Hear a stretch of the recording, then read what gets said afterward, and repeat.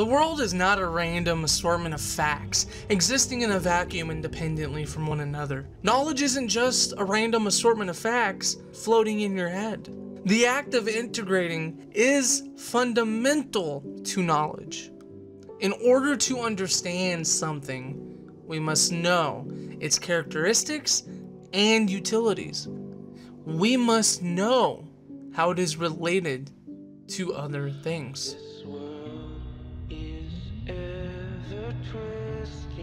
With the first official episode of the Integrating Podcast, outside of the Orientation Podcast, I want to take time to talk about an issue that is near and dear to me. An issue that has the potential to waste a massive amount of resources, bankrupt economies, and cost countless lives. This issue has the potential to destroy communities. It has secondary consequences that are almost never considered as well. Something in my mind that further illustrates the horrors of war goes beyond the loss of human life at the foreground. I think about what it would be like to die from war. I don't just imagine the combatants. I think about what it must be like to be collateral damage in a conflict. Imagine not dying right off the bat, but suffering in the most horrendous and painful way imaginable. It has to be frightening. This is why I wanted to do a podcast about war in relation to the events pertaining to the end of 2019 and start of 2020, especially keeping in mind Donald Trump's actions against Iran. War is very serious. I think the war issue is far more important than any sort of individual instance of racism in the United States. I hope through this podcast, this specific podcast, that you and I both learn something. I hope I am able to integrate several ideas together, thus creating stronger and more conceptual ideas in my mind that will benefit me later down the line, both intellectually, and just as a person in general, who has more knowledge to apply to the world.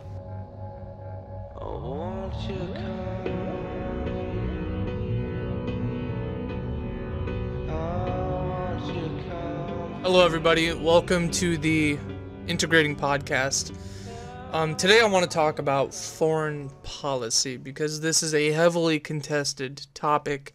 There are many sides to foreign policy, different beliefs, different angles of coming at it. And I want to talk about the different sides. And this is ultimately, I think, one of the best examples of integrating different things because there's a lot of historical and political events as well as different ideologies at play here. I want to talk about history and how it connects with the current events and, of course, what people believe. So first of all, I want to talk about war. In general, I want to establish foreign policy, again, specifically war, and I want to talk about the importance of talking about war over almost every other issue that is being talked about in American politics.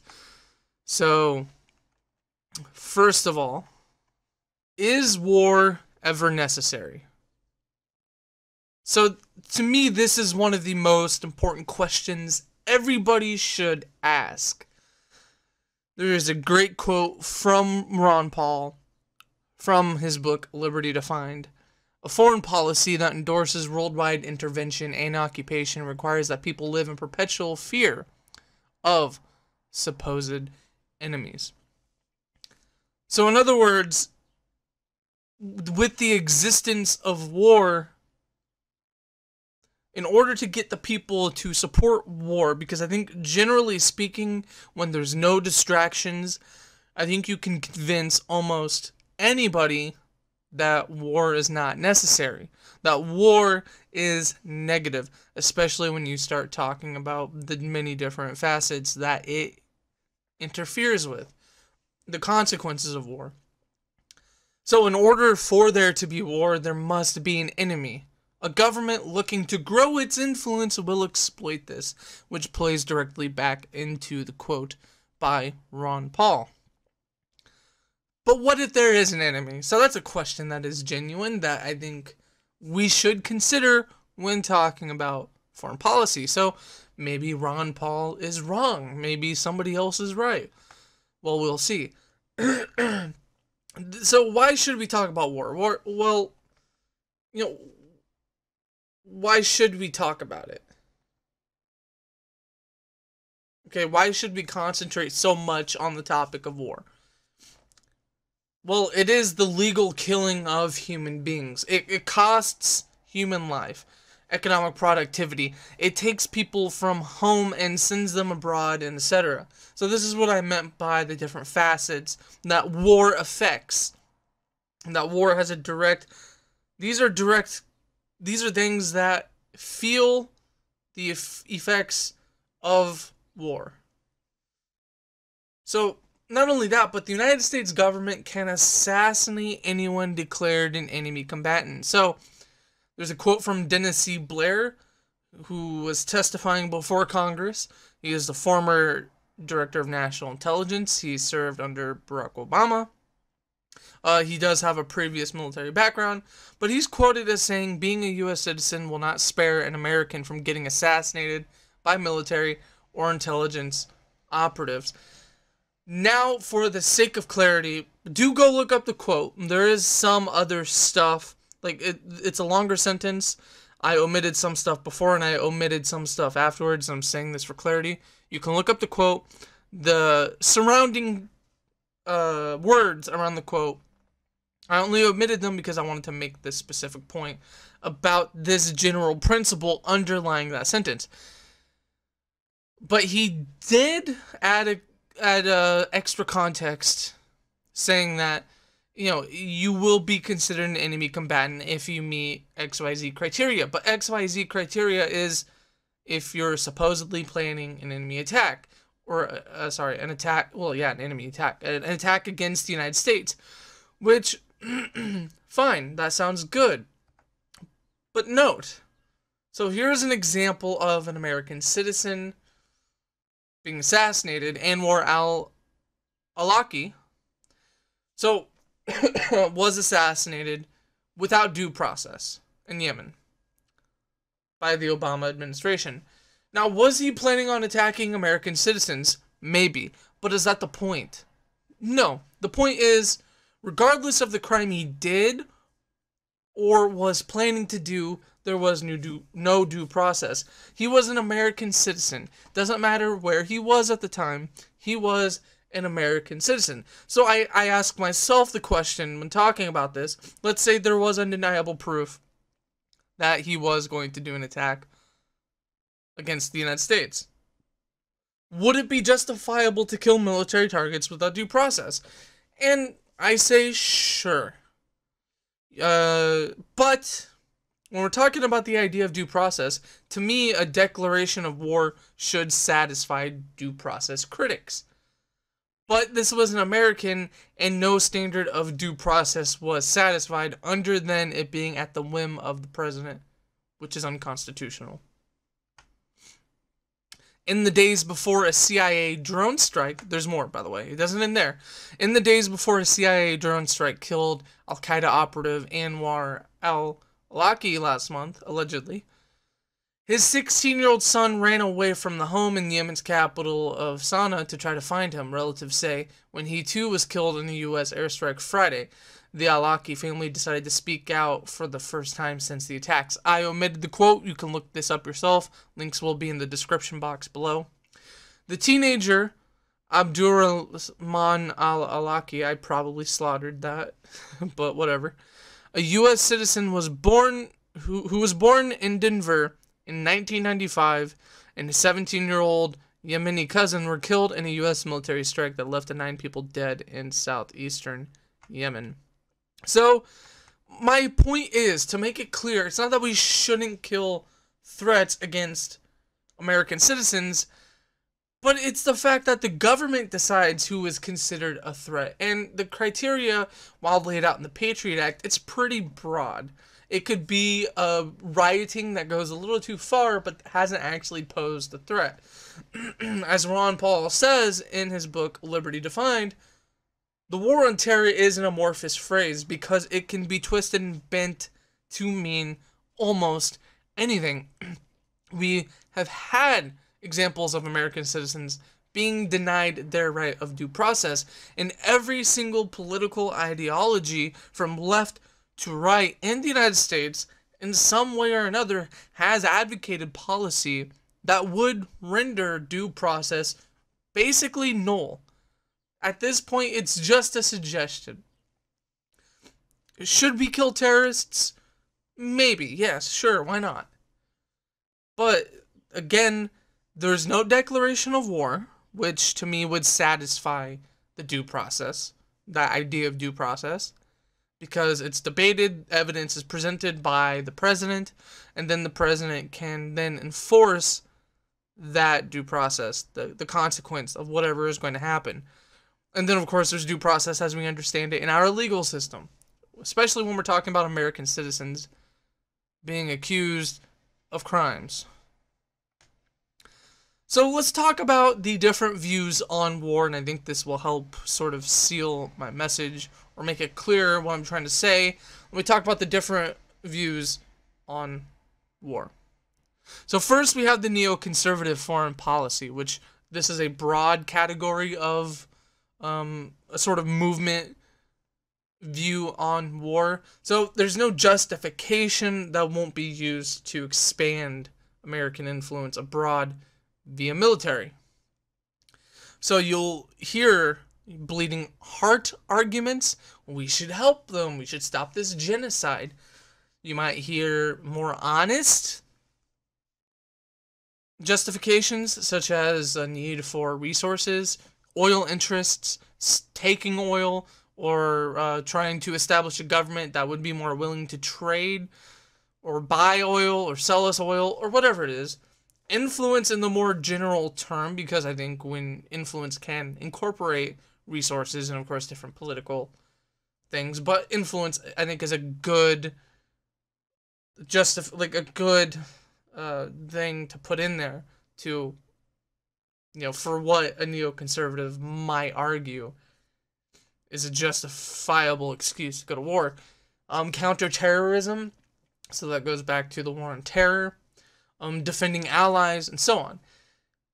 And maybe you think that some of those are okay. I'm trying to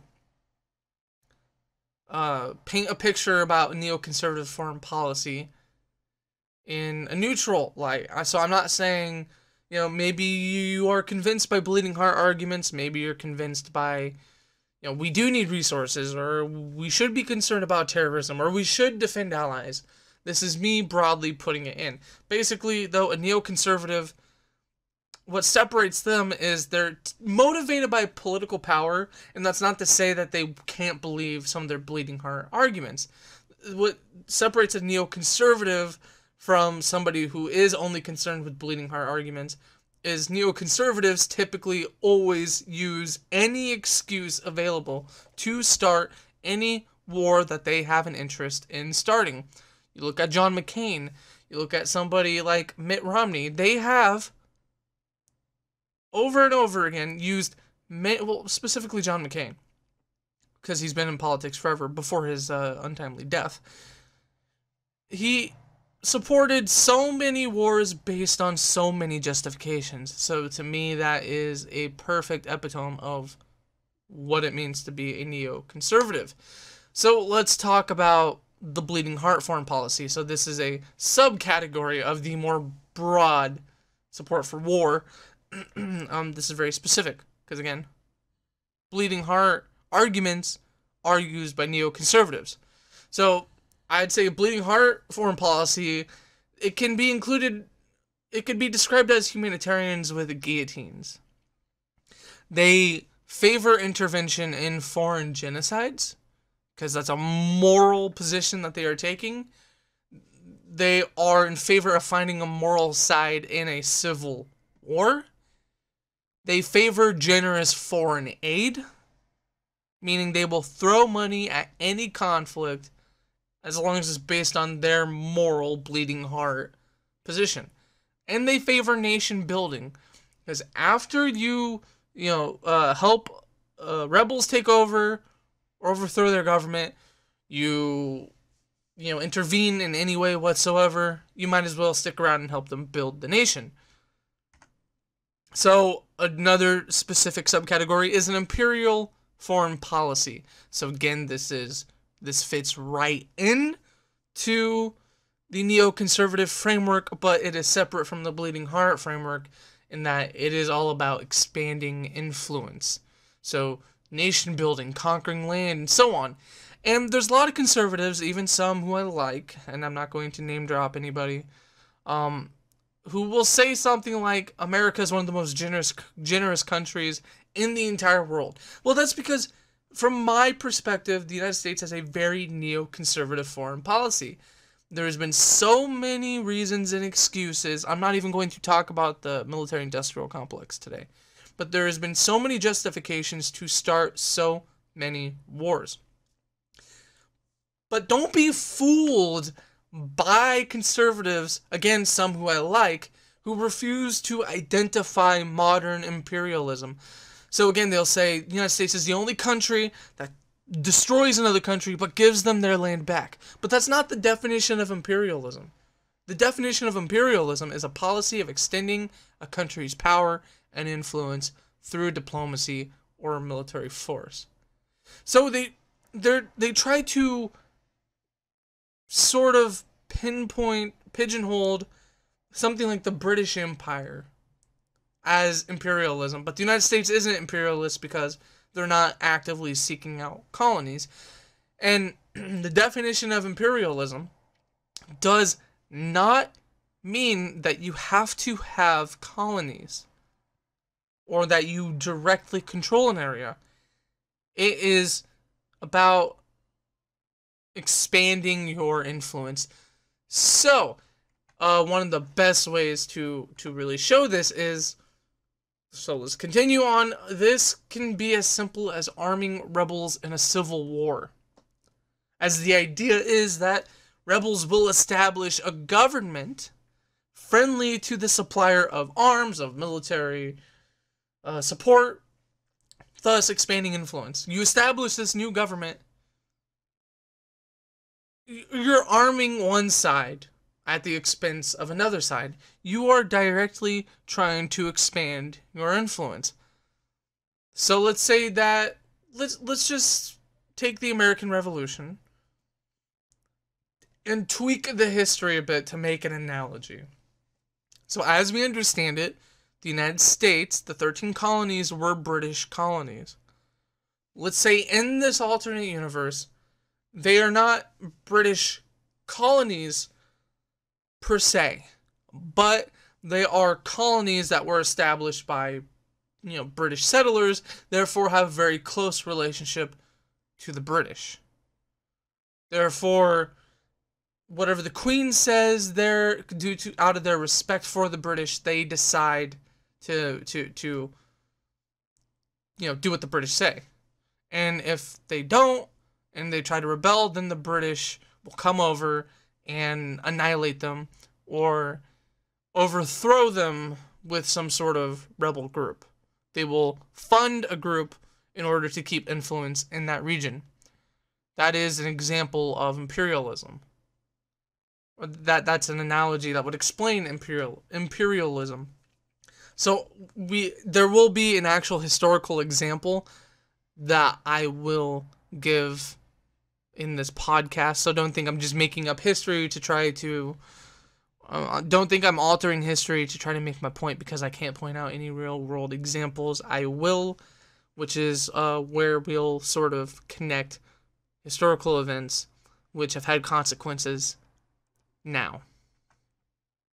So let's talk about an objectivist foreign policy. So objectivists, generally speaking, objectivism is the philosophy as espoused by Ayn Rand. It has answers in metaphysics, epistemology, ethics, aesthetics, politics, and so on. Um, and there's a very specific way that they view foreign policy. And the way they view foreign policy is they think defending America's interest is something that is a value, it's an ethic.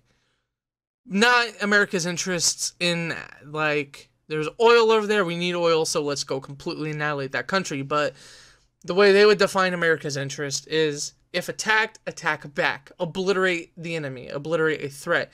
However, no nation building. You send a message, if you attack us, it will be the last thing that you do. They would agree with selling arms to your allies, so, the United States has a vested interest in selling arms to Canada or the United Kingdom if these countries were ever under threat. So an objectivist foreign policy is very much about, if there's a threat against you, you can take military action against it, even if you are not attacked. Something I should have made clear. Which I will actually later on in the podcast explain, but let's continue. So let's talk about libertarian foreign policy. A lot of time people try to muddle libertarian or objectivists.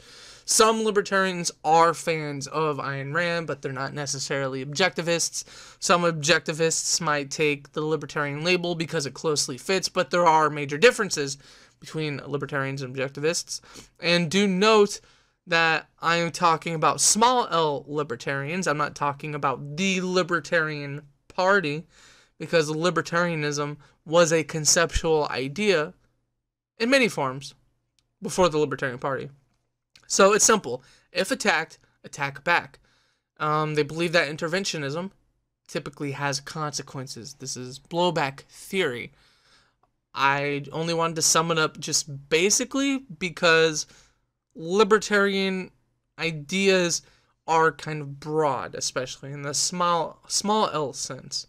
There are some pacifist libertarians, but I think the general idea would be, if attacked, attack back. And don't intervene in countries' conflicts because you'll create enemies. It's basically what I said were consequences of war before. It hinders economic productivity and costs lives, does more harm than good. That's the pragmatic argument. Or they might just identify it as, it's just basically slaughter. War is slaughter. I know that libertarian, general libertarians, the broader movement, most libertarians, even anarcho-capitalists, would have no problem with you defending yourself if a foreign army invaded. So, a pacifist foreign policy. So, war is never justified. It is better to peacefully resist, protest, than it is to partake in war. These people probably worship the heck out of Gandhi and Martin Luther King Jr. And I understand war is damaging, but at no costs can we have war. So I think now I've basically covered what I think the different war positions are. Maybe there's more subcategories, maybe there's more broad categories that I overlooked, but that's the general gist, and that's generally what we see in American politics, and I think even throughout the world, and some are practiced more than others. So where do I personally fall? And the reason why I'm going to give this is, before I talk about more current events, I want to make sure that all my biases, beliefs are clear. So I fall somewhere between adopting an objectivist view and a libertarian, small L libertarian view of foreign policy. So let me start out with where I disagree with libertarians. I don't think you need to be attacked in order to use military force. And I'm sure there's probably, I would imagine there's a lot of small L libertarians that would agree with me on this point. That you don't necessarily need to be attacked in order to use military force. But I think that's the general principle among small L libertarians, is that I should never initiate an act of aggression. But of course, I think some of them, if not a lot of them, would agree that aggression doesn't necessarily, need to be initiated with, the military. It could be through sanctions. It could be a very legitimate threat made.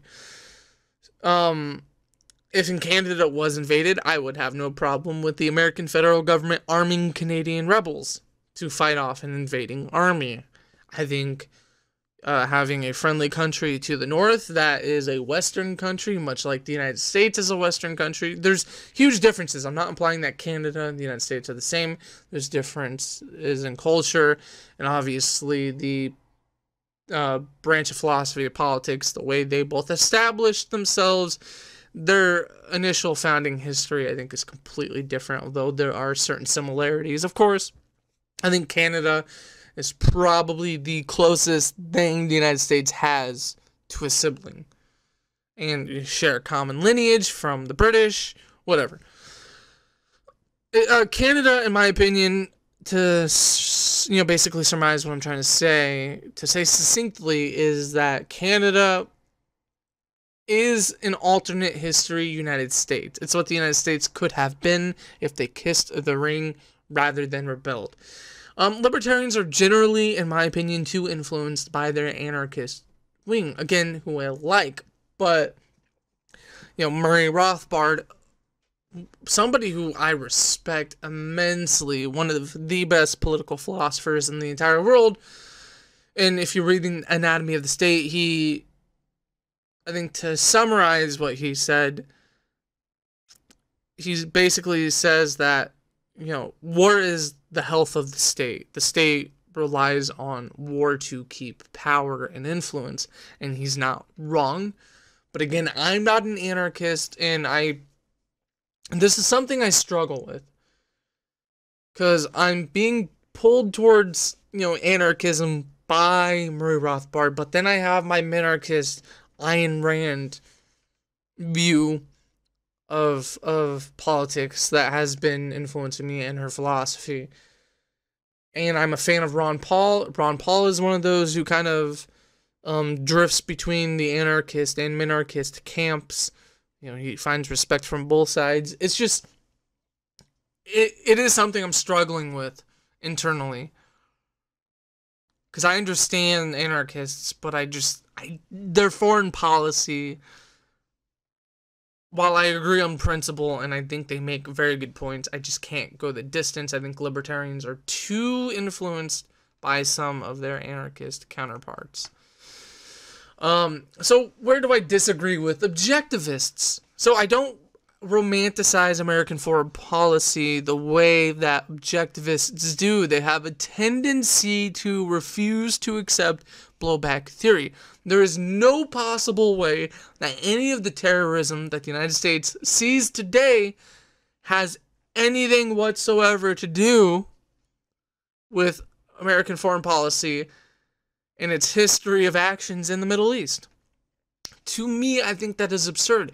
Maybe there are objectivists who do say that, but among the objectivists who I respect, like Ayn Rand, Rucka Ali, Yaron Brook, never once have they declared or accepted blowback theory. When you talk about terrorists having motives, it's, yeah, they always try to paint that, the terrorists had a hard life and therefore they're doing this. And I get why an objectivist might feel that way, because they strongly believe in free will, but objectivists don't deny influence from other people or motives, reactionary motives. They don't deny that exists, so it confuses me, and this is a major point of contention I have with objectivists, is that they refuse to accept that American foreign policy has influenced the current predicament that we're in right now. I think it is absurd. I think they are a little too comfortable with using military force against threats. I've seen many objectivists state that we should declare war on North Korea because they are actively threatening us. And who knows what could happen if they perfect their nuclear capabilities. I'm not comfortable with that. Now, I would support, and they're really comfortable with wanting to declare war on Iran because they adopt that view that Iran is a sponsor of terrorism. Libertarians, however, and there's similarities between libertarians and objectivists, but foreign policy is one of those issues where they almost do not agree. I don't think there's any evidence that Iran is a major supporter of terrorism. Saudi Arabia, on the other hand, I think, is definitely a supporter of terrorism. I'm not quite clear where objectivists line up on Saudi Arabia. I think they would support declaring war on Saudi Arabia. But this is basically where I disagree with objectivists. I think their principle... What I want to say, I'll make this succinct. This is what I believe about objectivist foreign policy. Their principles are 100% accurate when it comes to foreign policy, but their application of those principles is strange to me in many ways. So, what I like from both camps, I like that objectivists have a no-holds-barred view of foreign policy. If there's a legitimate threat, annihilate your enemy with any means necessary and appropriate. Meaning there's not going to be this, oh, we killed people with nukes, oh my god. I mean, from my perspective, I think the United States made a huge mistake going into World War I and going into World War II. World War II wasn't to stop the Nazis and to save the Jews. And it wasn't because we were brought into the conflict because of Pearl Harbor. The United States put oil sanctions on Japan, which is, in my opinion, definitely a declaration of war. I'm not saying the United States deserved the attack or United States military members deserved to die. I'm not saying that at all. But just like how you would with a murder, you would try to discover the motive. That is what we're trying to do with foreign policy, which objectivists oftentimes, again, fall short on this aspect, but I do like their attitude in applying war. You know, if you need to, you go into a country, you drag every man, woman, and child out of their houses and show them the dead soldiers that you just killed and say that if you want to start a war, this is what it will come to. Don't ever do it again. And then leave. You know, you will do whatever is necessary. And this is one thing that I strongly disagree with libertarians about is you never terrorize the civilian population. If you're in war from a country that has declared war and there's a civilian population that supports their government, I'm not saying killing civilians. I'm saying you show them what will happen if they support regimes that want to support war against the United States. That's what I love about objectivists. They have balls. But what I like from libertarians is that they seem to be on this issue more intellectual than objectivists. They seem to be more integrated on this aspect than I think objectivists are when it comes to consequences. I like that libertarians accept a blowback, and I like that they are non-interventionist. I think not objectivists aren't advocating for a huge interventionist foreign policy, and I like that quite a bit. I think, again, to succinctly say it and then put the point to rest is, I think objectivist principles as far as foreign policy goes is superior, but I think libertarians were recognizing certain historical events that impact the future, such as blowback, that being a perfect example of this conceptual idea of our previous foreign policy having an influence on what happens. I think that is superior. So if you could take the view of historical events from the libertarians and put it with the principles from objectivists, I think that is where you get the best foreign policy combination of the two different but similar ideologies. So let's talk about recent events as far as it pertains to, or as it pertains to Iran. The most recent sort of events, at least as I record this podcast, which will probably still be relevant even when I upload this now. Iran. So what do we know so far? Well, an Iraqi Shiite militia or supporters attacked a U.S. embassy compound in Baghdad. The United States retaliated on January 3rd, 2012, which led to the assassination of General Qasem Soleimani. I think that's how you pronounce it, Soleimani. Of course, this caused a bunch of political strife, a divide, if you will. And we know that Iran retaliated on January 8th, 2012. Iran launched more than 20 missiles at 2 military bases that housed thousands of Iraqi and American servicemen and women.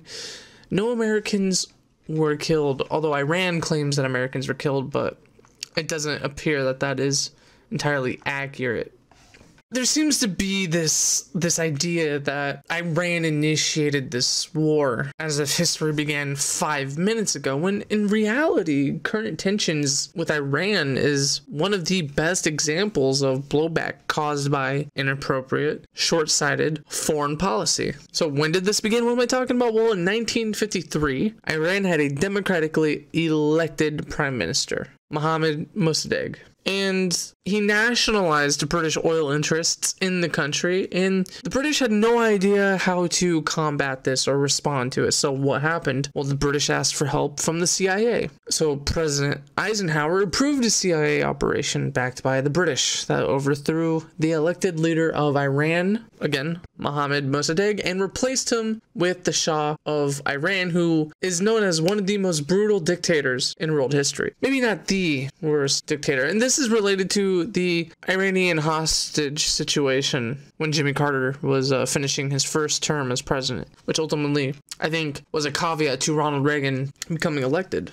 So in order to ensure that the Shah, the leader established or implemented by the United Kingdom and the United States CIA, was that they helped create and train basically a CIA sanctioned police force, SAVAK or SAVAK, which was responsible for the detention, torture, oppression, and state-sponsored terror. So we're beginning to see something here, that Iran isn't just the aggressor. You could say that, maybe what they were doing was going to have negative influences on the United Kingdom. Maybe you could come up with an argument stating that, but as far as military action or really, really shady action, it's clear here who did what first to initiate tensions. So in 1979, the Iranian people revolted against the Shah and overthrew him. And in 1979, that same year, the CIA and Pentagon began supporting an anti-Iran Iraqi dictator, Saddam Hussein. Ultimately, this led to a war between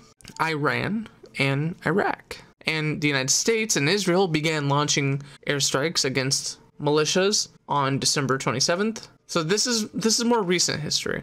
Actually, let me go back. Around this time against Iran was when the United States and the CIA sold weapons to Saddam Hussein. The same weapons that would be used as a justification to possibly go into Iraq. So let's get into more recent history, which will play into the most recent events with Iran. So the United States and Israel began launching airstrikes against militias until on December 27th, this is 2019, a militia attacked back with rockets at United States bases that killed a contractor and wounded 2 American soldiers. It has yet to be confirmed if this was an Iraq or an Iran-backed militia. Till now, till when I'm recording this, which is February 4th, still no evidence that this militia group was backed by Iran. And not only that, but there's evidence to suggest that this militia group was attacked first. So this is when the United States retaliated by attacking Kataib, Hezbollah, and killing around 25, which sparked the Baghdad riots. After this, the Iranian general was assassinated. And then obviously the assassination is what led us to now, where you have even more of a political divide. It seems like every single issue, although I will say, I am proud of the left for finally holding an anti-war protest. It's been almost 11 years since they've shown up. But in reality, it seems as if, from my perspective, there's a bit of a cognitive dissonance because, or a bit of a confirmation bias because there wasn't that much protest to wars started by Obama or assassinations like the assassination I mentioned previously. This wasn't even a general, yet there was no outcry unless you were, of course, a libertarian. I don't even know if the most maybe Green Party type progressives who hate the Democratic establishment, the more consistent branch of anti-war progressivism. Other than that, they were almost completely silent. So I do applaud them for coming out again and finally protesting. But this is a great example of having a foreign policy that is controlled by neoconservatives and, well, special interests. So this brings me to the military-industrial complex.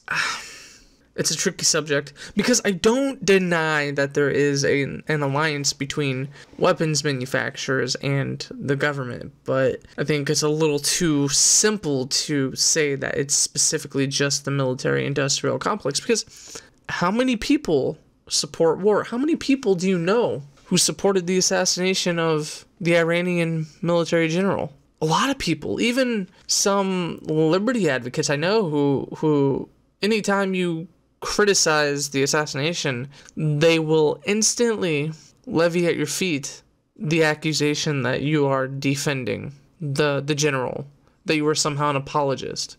To me, that is bizarre. It's inaccurate as well, because it's not that I am concerned about this specific general dying. I'm 100% sure that, or I have no problem accepting that he was a tyrant, or that he did things that were worthy of punishment. The assassination was illegal.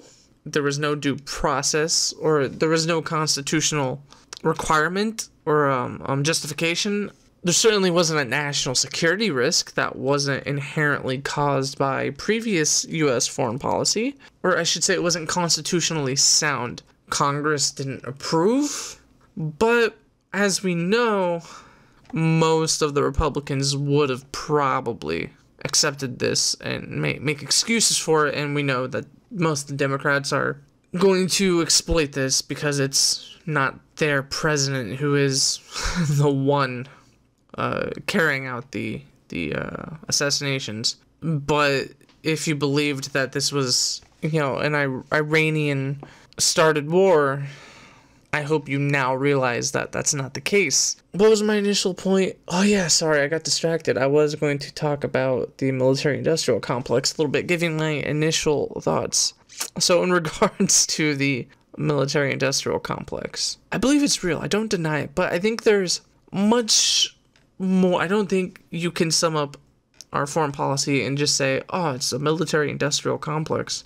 What about, oh yeah, no, that was my point. I talked about how many people do you know that supported the assassination? So many people, even typically people who are skeptical of interventionism.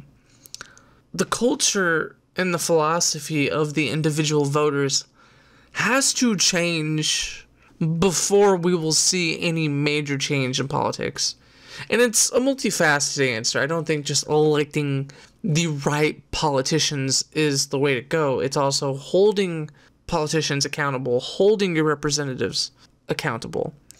It's civil disobedience, it's protest, it's petitioning. But in order to get to that place first, well, it's also, before I say that, it's also completely understanding what the role of government should actually be, not only domestically, but foreign.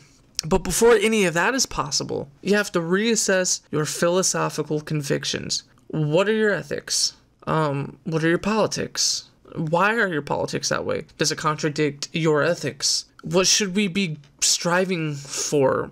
Am I being deceived? These are all things that need to be considered before we see any major change. Otherwise, the way I see it, it's going to be exactly the same.